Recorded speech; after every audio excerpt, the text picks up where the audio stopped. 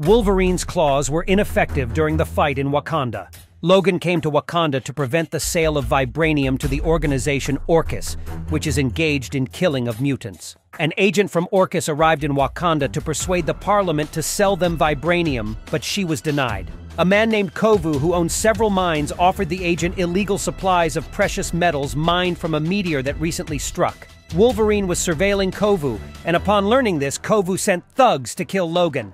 Wolverine couldn't match the criminals' power as they had bracelets that created energy fields around their fists. Suddenly, Black Panther, currently in exile, appeared.